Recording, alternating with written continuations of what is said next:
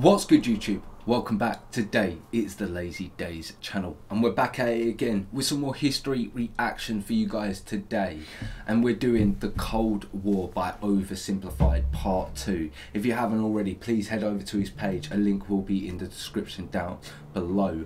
We're enjoying his content. I enjoyed part 1. What about yourself? Yeah, part 1 was really good. Yeah. As always, Oversimplified stuff is just it's good to watch. It is. It's easy detailed, to go. It's easy to follow. And it's also got that humour inside of it as well. It's always perfect. good. It's not as insightful as some of the other ones, but it's good to have a bit of a laugh here and there. So if you guys are enjoying our content, then please like, comment, subscribe, hit that notification bell. But we're just going to jump straight into this one. Let's go. This video was made possible by Skillshare, an online learning community where you can learn just about anything. Support my channel by signing up using the link below and get your first 2 months for free. For anyone who thinks recent US history has never been as crazy as it is right now, allow me to present to you the 1960s, extreme cultural division, major political assassinations, and the closest the world has ever come to nuclear apocalypse. Shocked by the CIA's intrusive methods for putting down socialism in Latin America, I know Fidel Castro met with a certain Che. That was John F. Kennedy. It was Martin Luther King.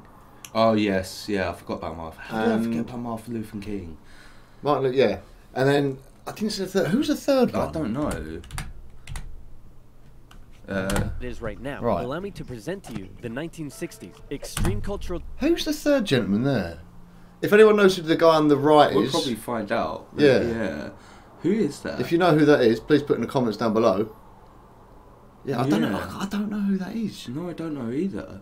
That was a good spot, Jack. Major political assassinations, and the closest the world has ever come to nuclear apocalypse. Shocked by the I don't know. Have you seen the Ukraine and Russia right now? Like, we're pretty close. Well, the highest it's been since the 90s. Yeah, It's fucking crazy. It is crazy.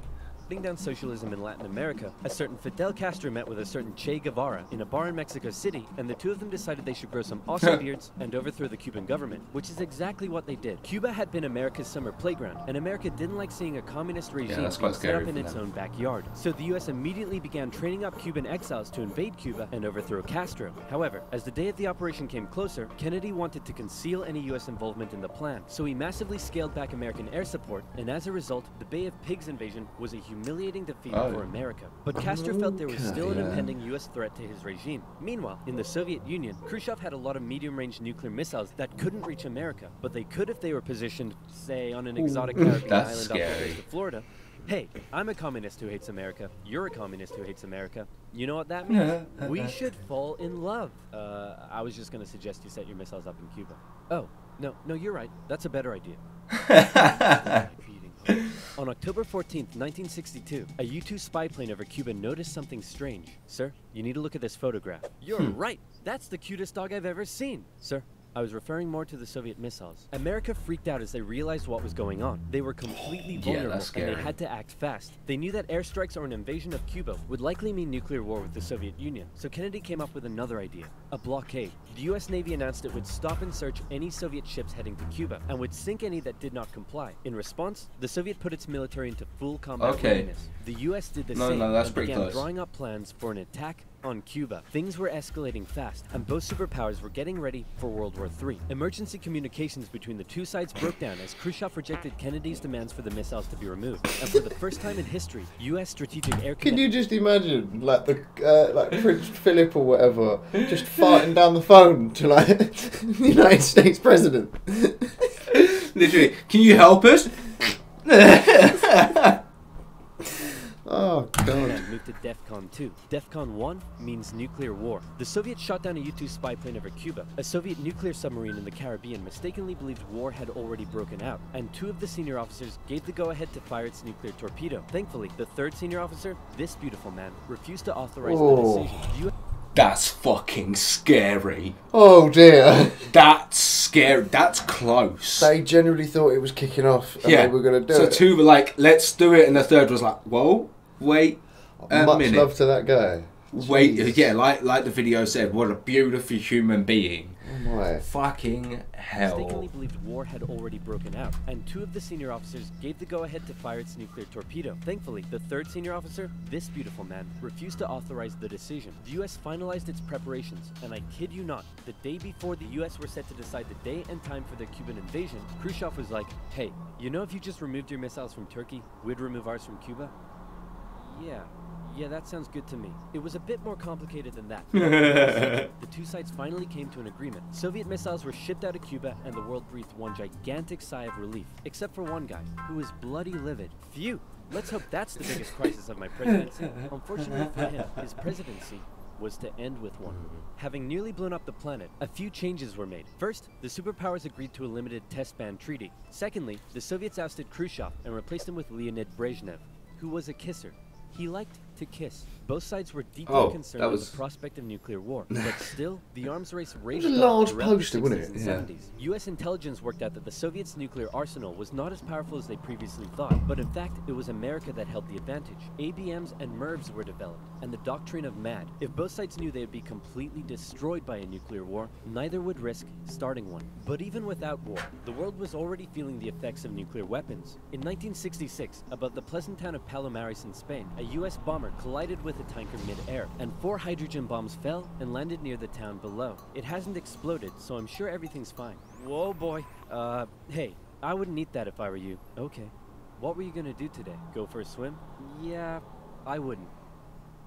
Are you breathing right now? Yeah, I wouldn't. It took the Americans 2.5 months to find one of the bombs, which had gone missing in the ocean. This was the 14th time America had lost a nuclear bomb since 1950. Nobody knows how 14 times! You've lost a nuclear bomb 14 times! 14 times. What are you doing? Do you know there's a little thing on Amazon, yeah? You can put the thing on your keys and it's like a tracker. Why don't you put them on it? Seriously?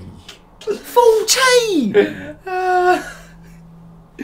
Nobody knows how many bombs the Soviet Union has lost. It's coming up next. 2.5 months to find one of the bombs, which had gone missing in the But we don't ocean. need to This talk was about the them. 14th time America had lost a nuclear bomb since 1950. Nobody knows how many bombs the Soviet Union lost. Because they might not have lost any. After Kennedy's You don't know assassination, that. Vice President Lyndon B. Johnson took over. They could and just he dump the inherited lot. developing in the East, Vietnam. Back in the 50s, the Vietnamese had kicked their French colonizers out once and for all, and the country was divided into 2. In the north, a communist regime, and in the south, an anti-communist regime. Both were led by very sweet-looking old men, but don't let that deceive you. They were both ruthless dictators, and both dreamed like of Korea. reuniting Vietnam under their own regime. So the north established the National Liberation Front, also known as the Viet Cong, to carry out a campaign of guerrilla warfare in the south with Soviet support. The US sent advisors to help train the South Vietnamese to deal with the threat, but Like, I just want to ask the American viewers, because I've seen a lot of people say, like, a lot of American people say that this war was pointless. Like, what are your actual thoughts? Because I don't know. I don't know that much about it. So I'd actually like to know what an American's perspective is. Because we weren't really involved in this. This was sort of more something you guys were involved in. Do you get what I'm saying? Like, Yeah. I don't know. Like, I'd like like to hear stories as well from, like, The point of view of the point of view you guys, and maybe like if you know someone who served back then, because I think it was like possibility someone served back then. Do you know what I mean? Like your grandparents might have served. Do you know what I mean? So if you have any stories or anything like that, please let us know. established the National Liberation Front, also known as the Viet Cong, to carry out a campaign of guerrilla warfare in the south with Soviet support. The US sent advisors to help train the South Vietnamese to deal with the threat, but President Diem's brutal policies pushed more and more South Vietnamese to support the Viet Cong, and over the next decade, the situation escalated to a breaking point. America feared the domino effect. That is, if South Vietnam fell to communism, would Cambodia be next? Then Laos? Thailand? Burma? India? LBJ had to make a choice between losing South Vietnam or sending in the troops, and so in they went. From 1965, America found itself in a war unlike anything it had ever fought before. Let's play Spot the Viet Cong Soldier. Did you see him? Of course not. That's because millions of young American men were drafted and sent to fight a ruthless enemy who used the thick jungle as its shield. It was nearly impossible to tell where the enemy was, or worse, who it was, and as a result, the civilian So population scary. got It's just caught like the up in Pacific brutal War style. crossfire. Like The the city of Pacific Saigon found itself warfare under regular attack, in World and War America II. launched a bombing campaign in the north during Operation Rolling Thunder. The Viet Cong used the Ho Chi Minh Trail running through Laos and Cambodia to supply the campaign. It was a long and brutal war, and I could never do it justice in this video. But in terms of the Cold War, Vietnam was probably the biggest of many Let us know if there is a video about the I don't Viet think Cong. there is. I hope he wants. If he's doing one soon, and he does it, if he wants to cover it, let us know. Yeah, I would want to know. If there's any other videos that cover it as well that you guys know, Yeah. Please let us know, because we would Put it in the comments below and let us know, because I Please. definitely want to know more about that. Yeah. global conflicts that signaled a turning point. Under the threat of nuclear war, the two superpowers began working to make their relationship more constructive, and as a result, their ideological battle shifted away from the potential of direct conflict and more towards attempting to influence smaller proxy wars around the world. In the Middle East, the Soviet Union provided aid against Israel during the Six-Day War, and then again when the US backed Israel during the Yom Kippur War. In Africa, the Angolan Civil War saw US-supported South Africans fighting Soviet-supported Cubans. In the conflict between Somalia and Ethiopia, the superpowers interestingly switched sides as regimes changed, and the US continued fighting the spread of communism in its own backyard, funding the famous Contra groups to fight the socialist junta in Nicaragua. These proxy wars were fierce So enough to interesting. begin with, but superpower intervention Yeah. amplified the destruction and created This is alarming how a lot levels of of warfare human is suffering nowadays, though. throughout the Third World. And Big in Vietnam, powers that supporting human little suffering powers. was all being broadcast To back home benefit by themselves. good old television. Going into the late 60s, America was a changing nation. This became this. This became this. And this became this. The new slogan that was taking root: make love, not war. The majority of Americans did not approve of Johnson's handling of the Vietnam War, and in 1960, Did you see in the background of that? What? Look at the little Oh, they're just random guy in the pool. Watch what he says. slogan that was taking root: make love, not war. Americans did not approve of Johnson's handling of the Vietnam War, and in 1968, a silent majority elected Law and Order candidate Richard Nixon. As the Vietnam War appeared to be increasingly unwinnable, I like that. and public opinion It's a good little became touch, I'm not increasingly gonna sour, lie. Nixon made the decision to begin bringing the troops home and ended U.S. involvement in Vietnam by 1973. 2 years later, the South fell. The Cold War was now taking its toll on both Wait. superpowers. In Russia, Yeah. So the idea was that he didn't want it to fall to communism, so he sent the Americans in, and then after they moved out 2 years later, it fell to communism. Yeah, because he basically, I think they basically protested to get out of war, and then like obviously due to the mass requests from the public at home, they wanted to end the war, so they ended the war.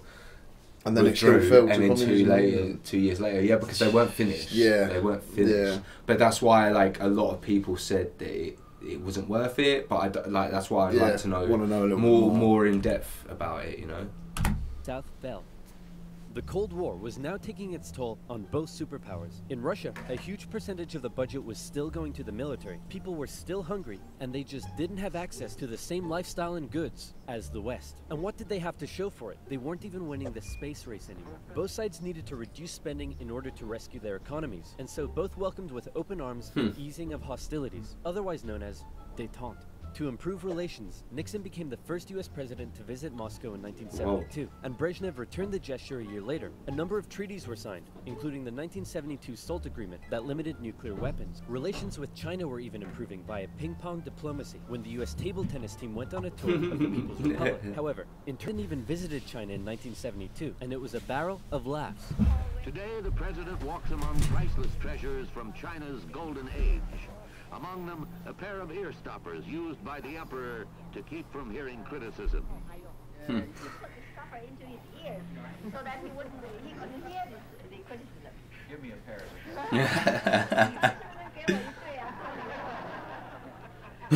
That schoolgirl's eating cake.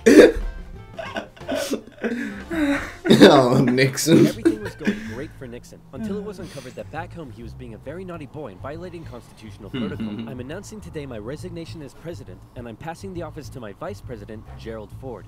Wow, you mean in America the people can actually remove their leader when he breaks the law? Why not just rule by force? Where's the corruption? And my first act as president is to pardon Nixon. Ah, there it is. Americans decided what they really wanted was just a nice, safe guy who wouldn't cheat on them. So they elected Jimmy Carter, and the two sides met in Vienna, where they signed yet another strategic arms limitation treaty. It's an honor, Premier Brezhnev. Likewise, President Carter.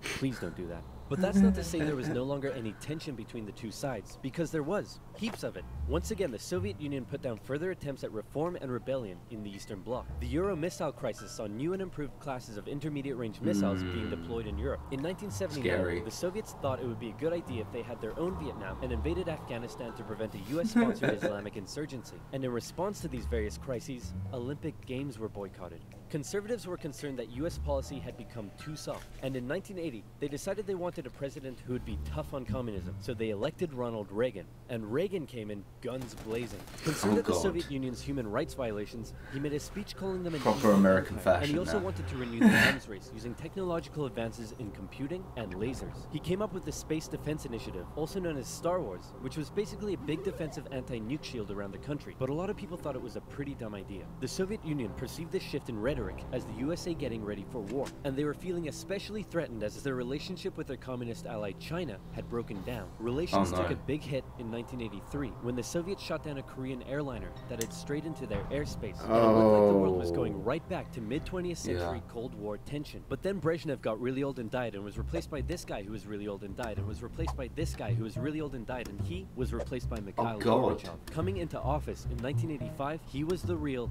game changer. His philosophy differed a lot from previous Soviet leaders. He felt that the reason the Soviet system and economy was struggling was that it didn't allow the Soviet people to find satisfaction in their work, because they weren't allowed to speak freely and lived in fear. Gorbachev wanted the Soviet people to be happy, but unlike previous Soviet leaders, he actually made the change happen. Within the first couple of years, he began the political movement for more openness and transparency, and the restructuring of the Soviet political and economic systems. And change very quickly took effect. People could criticize the government, they could enjoy Western pop culture, the media interviewed Margaret Thatcher, but most importantly, the Soviet people could now enjoy Pizza Hut. All hail to Gorbachev. He also knew that the arms race needed to end in order to rescue the Soviet economy, and a positive relationship with the West must be established. Constructive dialogue reopened and resulted in the INF Treaty, which saw all intermediate-range missiles eliminated, which was huge. Reagan's tone towards the Soviet Union began to soften, and things were looking up.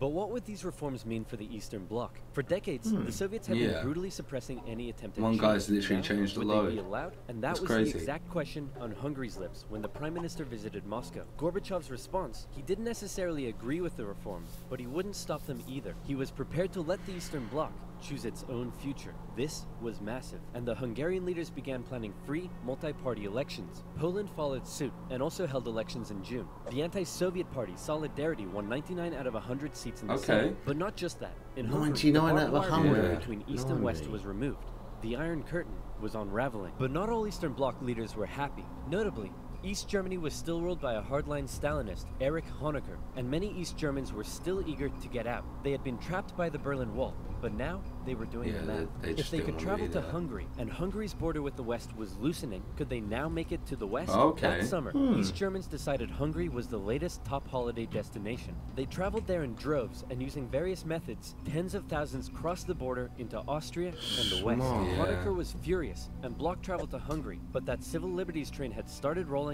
and it wasn't stopping. Thousands more flocked to the West German embassy in Prague, where they stormed the fence around the embassy gardens, and a temporary refugee camp was set up. In September, deals were struck to allow the refugees to travel west via train. Back in East Germany, the people were running on a civil liberties high, and they wanted their next hit. Dissent was growing. Over time, demonstrations turned to mass protest, with plainclothes secret police officers doing their best to put down the dissent, but it had grown well out of their control. And worse, the biggest demonstration was yet to come. We're gonna put all of this down by force. Right, guys? Guys?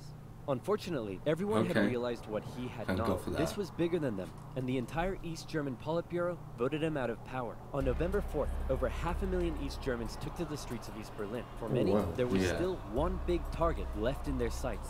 That damn wall. The pressure on the East German government was too great, and on November 9th, they made a bit of a chaotic announcement that the travel ban between East and West was being lifted. The change wasn't meant to take effect until the next day, and crossing guards still had orders to shoot on sight any who tried to cross. But that night, huge crowds gathered at the crossing points, and the guards were overwhelmed. In an astronomically historic moment, after decades of family separation and travel restriction, the people as long as they didn't were allowed shoot. to pass through. That was my biggest fear. And West I Berlin thought it was I coming. thought they were just going to unload. Yeah. together throughout the night. Some even climbed the wall and began to topple it. The Iron Curtain had fallen, and a year later, Germany would be reunited.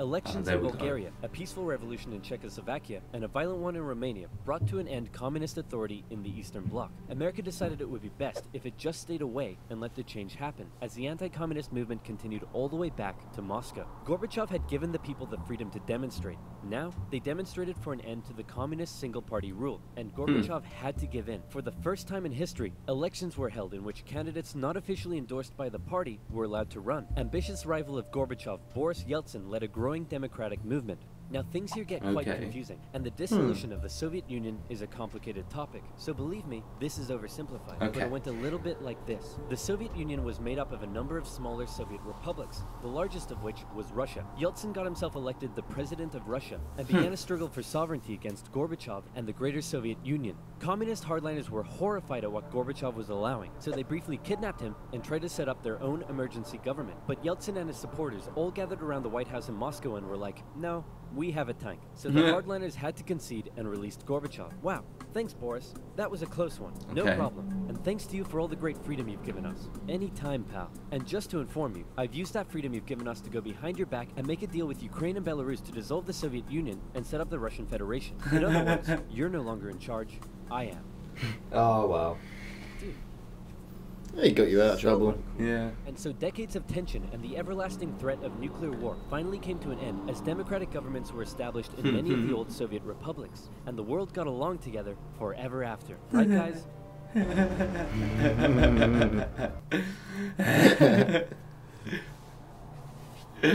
Oh, that was very good. I really enjoyed Yeah, that. man. Yeah. If you guys have any more suggestions, drop them in the comments box down below. If you're enjoying our content, like, comment, subscribe, hit that notification bell. But we're going to catch you. A link will be in the description for Oversimplified's channel if you want to go check that out. We'll catch you in the next one. In a bit.